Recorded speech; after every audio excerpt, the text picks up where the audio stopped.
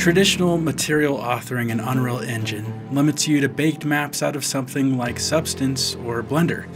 The problem with this is every object or group of objects has an individual set of maps and material. So if we have rusted metal over here and we use rusted metal again, we're duplicating a lot of information. Not only that, but we lose flexibility when we have to go back and bake new maps when we make a change. The final nail in the coffin is maps are tied to texel density, to resolution. There's a better way. In some respects, it's the future of texturing in Unreal, and we call it material layering systems.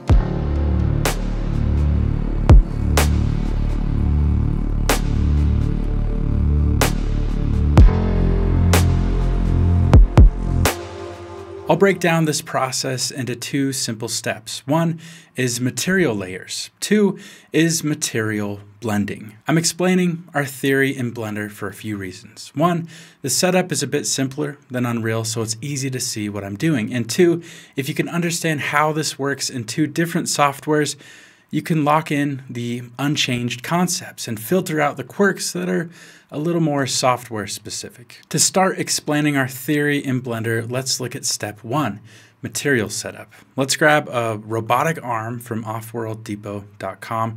This was modeled by Bhushan Jagtap. He's worked on films like Dune and Blade Runner. He's modeled this prop specifically for our site, along with some other great ones you could check out. It's a good example to show our theory. To simplify our example, I'm deleting the tarp we have here, so we're just focused on the metal material. Add a new material and delete the old one just to be thorough. By default, a material has this principled shader and a material output. We want two materials in one, so start by duplicating using Shift-D our main shader. To mix between the two shaders, we need the Mix Shader node. For our shaders, I'm keeping it fairly simple. I went to textures.com and found a metal texture I liked and a rust texture.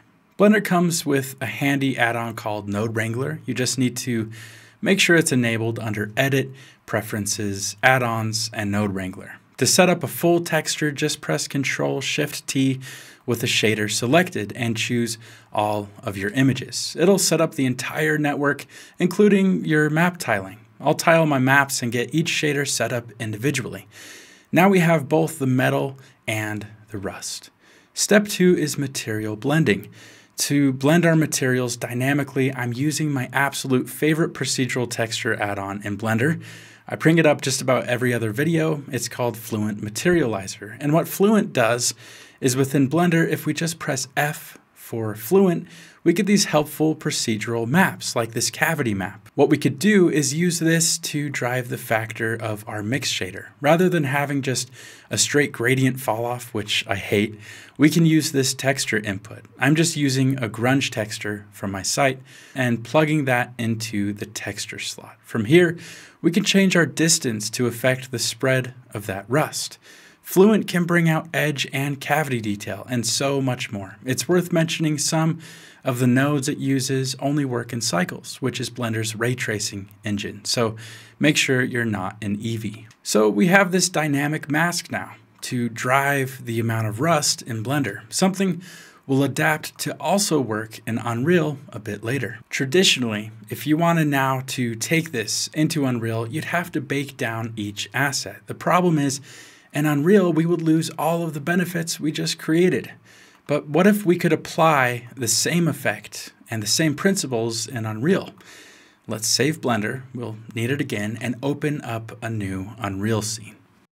Let's start by bringing in just the same robotic arm geo. I exported a simple FBX from Blender. Now let's create a new material by simply right-clicking and creating a new material. Let's call it M_base for material base. Next, we need what Unreal calls a material layer. So to do that, go to Materials and Material Layer. Let's call this ML for Material Layer _ base. We'll create one base layer and then instance for additional layers. The final piece to this puzzle is our Material Layer Blend. Just go to Materials, Material Layer Blend. We'll call this one MLB for material layer blend underscore base. With that out of the way, our steps are pretty similar to what we did in Blender. We need to set up our material layers, and then we set up our layer blending. Let's start by double-clicking our new material layer. In Blender, each material had a principled shader and input maps. In Unreal, it's no different. Let's start by dragging in the texture maps for our first material. To keep organized, I created a new folder for each set of material maps, metal and rust. Then we just need a node called Make Material Attributes. This is basically our principled shader. However, in Unreal, we have a bit more flexibility because rather than doing this setup 2 times like we did in Blender, we're creating a template or base material layer that we can instance for our additional layers. Anything we plan on changing within our other layers, we need to convert to a parameter. So for example, each material has different tileable maps. So we can actually right-click each map and convert to a parameter. Take a moment to name these appropriately, like albedo, normal, and so on. Now, I'm only showing you 2 layers, but you could take everything I show you in this video and build way more complex systems. Keep in mind, Unreal has a built-in limit of 16 textures per material. With all of your blending layers, if you're exceeding that limit, another good optimization you can utilize here is something we call channel packing. If you're not familiar, channel packing is basically when we take grayscale maps like occlusion, roughness, and metalness, and we pack them into the channels of an RGB image. In some cases, an RGBA image, where we use the alpha channel as well. This can help us get the most out of our maps. For my scene, I'm using occlusion into red, roughness into green, and metalness into blue. It's important to pick a standard and stick with it the whole project. You can pack single images into red, green, and blue channels in Blender's compositor, and it can help reduce memory usage in your scene, as well as help us fight off that 16 texture per material limit. The last parameter we should expose is our texture tiling. In Blender, we had a texture coordinate node, and in Unreal, we have the exact same node. Just add a multiply node by holding down M and clicking, and a single value by holding down 1 and clicking. Then multiply the value by the coordinate. Right-click, and we can convert that value to a parameter as well. This exposes it so we can edit it later depending on our material layer. Let's call it tiling. Plug that into each appropriate map just like we had in Blender. Now make sure to save. To create the additional material layer, we just need to right-click and create a layer instance. The next one we might call ml_i for material layer instance _ rust. Since we expose the parameters in each instance, we can just swap out the maps as well as edit the tiling. Do the same for any additional layers you might be working with. Now step 2, just like in Blender, is our material blending setup. In Blender, we did this with a procedural cavity node from our Fluent add-on. In Unreal, we don't have that ability. Instead, what we'll do is bake out the blend map we already created in Blender. It's actually pretty simple. Select our object and just Control-Shift-click the last node before the mix shader to isolate it. This is essentially our grayscale cavity map for blending. This drives the rust amount. To bake this out of Blender, press Shift-A to add a new image texture node. This doesn't need to be plugged in anywhere. This is the image we're baking the information onto. With that in mind, let's do a 4K image called Mask 1. We don't need alpha information. Now, with the desired point in our network isolated and the new image texture selected, we can go to our bake settings under render properties. Since we're isolating an area in our node graph, it's actually just emitting from the surface of the object. So we can change bake type to emit. Since emission values render rather quickly, we can change our render sample count to something like 2. Also, under color management, just make sure we're using a standard view transform. We don't want a color transform like AGX or Filmic affecting the result of our bake. Then just press bake. It shouldn't take more than a few seconds. Within our image editor, we can find Mask 1 and come up to Image and save it wherever we need to. I saved mine as a 16-bit PNG. Remember how I mentioned channel packing earlier? Let's actually utilize that now. So instead of one grayscale image with one blending map, why don't we just grab a few more? Take a minute to develop different sections in your node graph for different mask types. In addition to my cavity map, I'll include an edge map, as well as a random per island map using the geometry node. Now create a combined color node and we can solo that. Plug our first point we identified in the node graph, our cavity map, into red. The second one, which is the edge map, into green, and our third map, the random ID map, into blue. Now keep the combined color isolated and let's just bake a new map. You could try other variations for blend maps as well. You really don't need to stick to exactly what I'm showing you. Instead of our first attempt where we just had one map, now we have the power of 3, all in a single image. Pretty cool and pretty optimized. That's the power of channel packing. Back in Unreal, let's open up our material layer blend base. Just like our mix shader node in Blender, we have input A, B, and our factor, or in this case, our alpha. All we need to do is drag in our mask we just baked. From here, we create a channel mask parameter node, and we go into the alpha. We want the mask to be something we can edit, so we can right-click and convert this to a parameter as well. And that's all we need to do. We have red, green, and blue channels in our image. If we used the alpha channel to pack yet another fourth image, all you need to do to utilize that is to add an append vector node. Put RGB into A and alpha into B.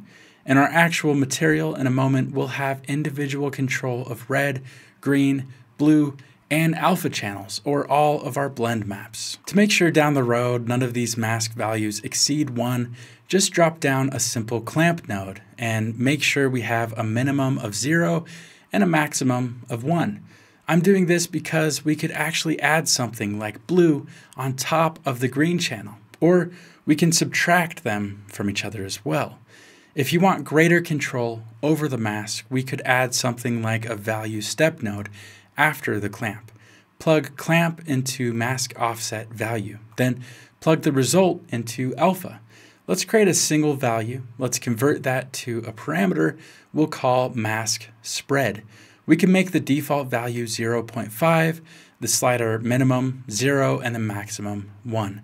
Plug it into gradient. This will act as a slider to spread the effect of our mask. This is something I was playing around with, and it actually gave me some pretty decent results for growing and shrinking the edge mask. This is one area I know that I have more to learn, so if you've got a better node setup, please let me know in the comments. For now, this, along with our mask options, works pretty well.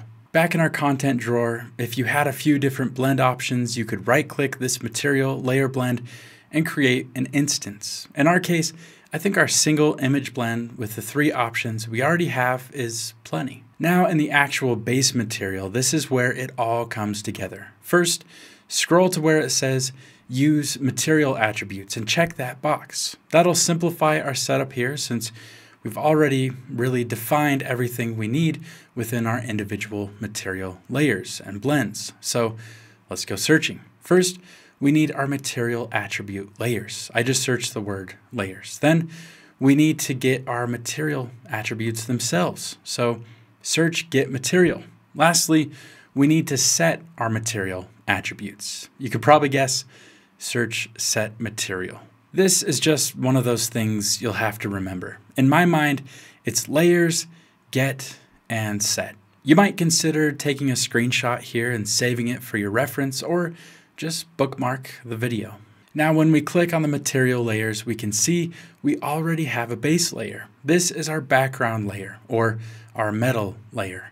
We don't need to set anything here for now. All we need to do is click this plus button for more layers, like our rust layer, and click it again if you have any other additional layers you've got going. Back in the content drawer, we can finally finish this thing out. Right-click our base material and create a material instance. This is finally the material that'll be applied to the metal arm. Call it MI for material instance _ robot arm. Drag and drop this onto the mesh. When we edit the material instance, we need to drag and drop each material layer asset. and our blend asset into the appropriate slots. Notice how when we expand either the layer or blend asset, we get all of our exposed parameters. We can change the tiling for each layer as well as the mask spread value we created. Under vector parameter values in our blend, we can see our red, green, and blue channels. Put a 1 by anything you'd like to use. We could, for example, have 1 in red and negative 0.5 in green if we wanted to subtract half of green from red. We could go as far as negative 1 to totally subtract one map from another. Here's an example where I created a third layer. I just instanced the existing material layer and plugged in some new maps for this chipped paint texture. Don't limit yourself here. With everything I've shown you, plus a few other techniques, you could get creative. You could do overall layers to help tie assets together, like world space driven layers. So anything below a certain point gets a layer of liquid residue. We've really only started to scratch the surface on how material layering systems optimize our scene and enhance flexibility. While I don't have time to cover every little trick in this video, please consider subscribing to my site, offworlddepot.com, and I'll continue producing videos just like this one to improve your own indie production pipeline. Thanks to my offworlddepot.com supporters, these artists really make everything possible. So special thanks to them, and I'll see you in next week's video.